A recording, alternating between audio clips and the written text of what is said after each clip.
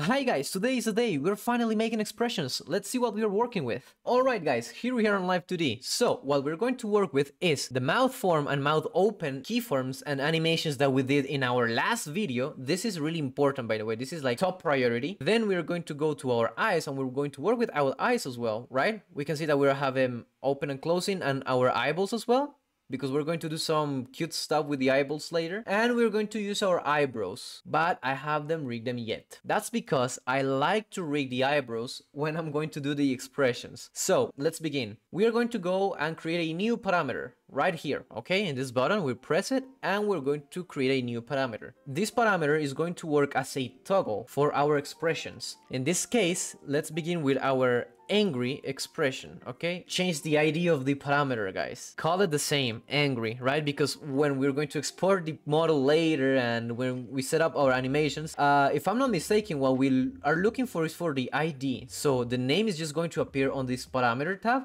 but when we export it to face tracking programs, the ID is the one that is going to appear. So if you have just ID param, you're not going to know what you're working with. Now, ranges. Since this is a toggle on and off, we're going to go from 0 to 1. 0 meaning off and 1 meaning on. Now we hit OK and we're going to create our new parameter that apparently is on a wrong folder.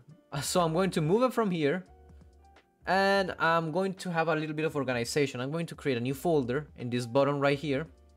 And a folder is created and we call it expressions. Move the angry parameter to our expressions folder and have it there. So if you remember correctly, out our left we have our sad mouth and our right we have our happy mouth. In the middle is our neutral expression, okay? So I'm going to select all the pieces of the mouth like this and I'm going to zoom so you guys can see what I'm going to do. If you pay attention, in my last video I showed you how to copy and paste information on each keyform, and that's what we're going to do today. But before doing that, we're going to select the mouth and we're going to select our angry parameter and we're going to create two keyforms.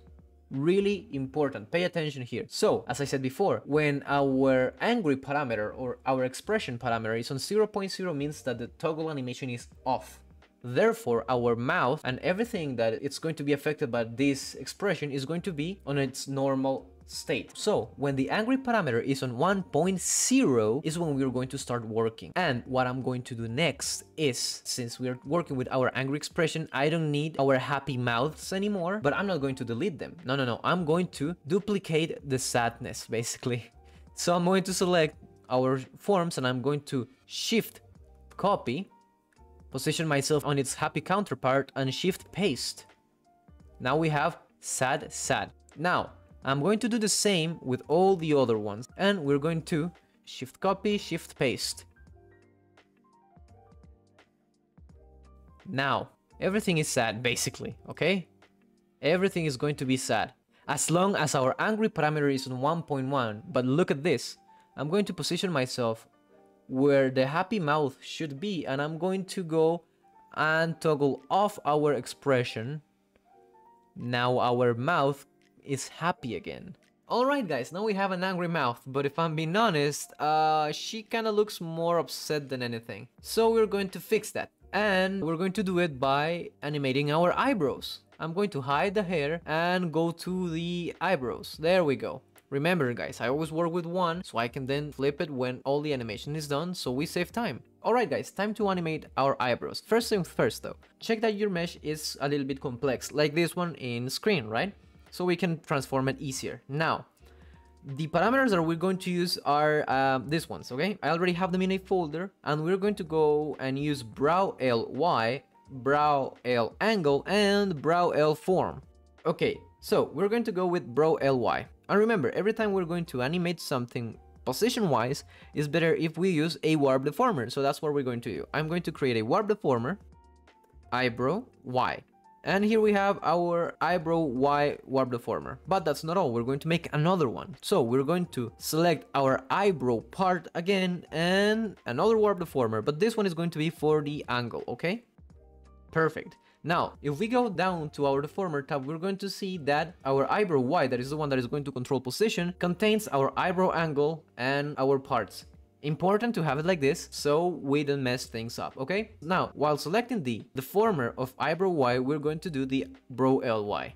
So we're going to create 3 keyforms and we're going to move our eyebrow like this. When it's on 1.1, it's going to move upwards. But eyebrows are a little bit delicate, so we're going to just move them a little bit, okay? Just a little bit up. And of course, when it goes to -1, we're going to go down a little bit, okay? Now, we're going to select eyebrow angle, the warp deformer, and we're going to create 3 keyforms as well. This time on the brow L angle parameter. When we go -1, we're going to rotate our eyebrow downwards, a little bit like this, okay? And we can move it a little bit inwards, it depends. The idea is to make it look like your eyebrow is moving down. It feels a little bit better.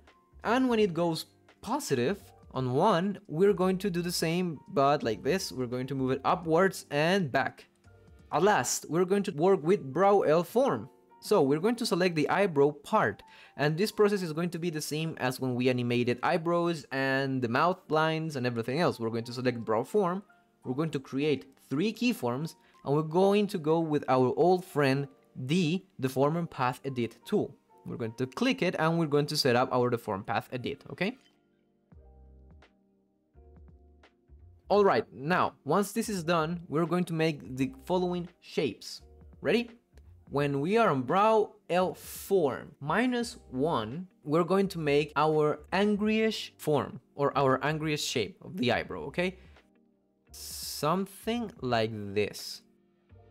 So, when our eyebrow goes to -1, we're going to have this transformation, okay? And when we go to brow L form 1.0, we're going to make another shape, and we're going to base this shape around a doubtful eyebrow, maybe a question eyebrow. So these are the 2 forms that our eyebrow is going to transform into, okay? This one and this one. Okay, now that we have our brow form, angle, and Y position done, we're going to link our form to our angry parameters, so when our character is angry, all her face is going to look angry, okay? Let's begin. I'm going to select the eyebrows, and I'm going to do exactly the same thing as I did with the mouth forms, okay? I'm going to select the angry parameter, hit 2 keyforms, and on 0.0 the toggle is off, and when we go to 1, I'm going to shift copy this keyform and paste it on all the other brow forms, okay? So our character has this. So every time our character toggles its angry animation, this is going to happen. We can actually link the angle as well. So I'm going to link brow L angle as well, and I'll see you in a second. Alright guys, once our character is angry, the angle and the shape of our eyebrow is going to change. And the position on the Y-axis is going to depend on our facial expression. If we really make our eyebrows go down, this is going to happen, okay? So this one is going to be left for our face track. Alright guys, we're almost done. We're only missing one expression that I want to share with you guys, and it's the expression of love. The way it's going to work is that when we toggle our animation, hearts are going to appear on our character's irises. Alright guys, here we have our heart image. Some things that we have to do are hide our heart inside our sclera. So we're going to copy the ID of a sclera, and we're going to go to heart eye, and we're going to apply it on our clipping ID mask right here. Hit OK, and now our heart is inside our eye. Now our second step is, of course, moving it with our iris, okay? So we're going to go to our deformer tab, and we're going to look for our iris XY deformer. And look at this, the only thing that we're going to do is select heart eyes and move it into iris L XY. Once this is done, we don't need to animate position because the heart is going to take the position of the iris. Alright guys, now to finish, we're going to go to our parameters tab, and we're going to create our last expression for today, called love. Remember to change the ID name to match your parameters name, and in the ranges we're going to go from 0 to 1 because we're making a toggleable animation, okay?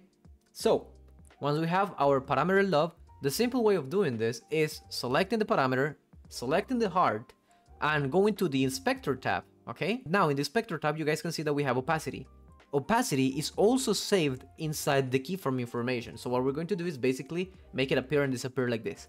We're going to create 2 keyforms on love while selecting the heart, and when it's on 0, we're going to make it disappear. So we are going to go to our inspector tab and lower the opacity to 0. and we end up with this animation. What I'm going to do next is the same thing as before, right? I'm going to match the mouth forms, so when we activate our love expression, our mouth is going to be always happy, and on the eyebrows, I'm going to make this change. The brow angle, I'm going to make it go to 1, and also the brow form is going to be 1. Alright guys, everything is ready so we can export our model to Vtube Studio. Check it out.